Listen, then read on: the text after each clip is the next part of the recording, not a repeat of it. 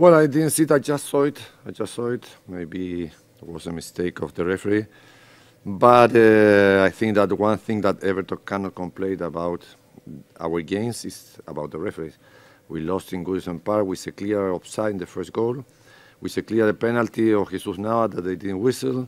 We draw here 0-0 in the Premier League with a clear penalty against Raheem Sterling.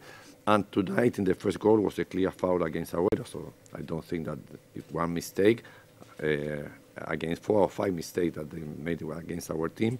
We have two shots on the post. I think that we were a better team than Everton this night, and we deserve more of them to be in this final. In any game, you don't want to be in a position where one of the key moments of the game, which is considering that second goal, that it was always going to be the key moment after we scored an equalizer in the away goal aspect, is a clear decision that it should have been given. The ball is out of play, and that second goal affected too much the outcome of the semi-final. So from one side you feel so hurt, because there's been a few big decisions that they haven't been going in on our favour, and I think it's affecting our results too much.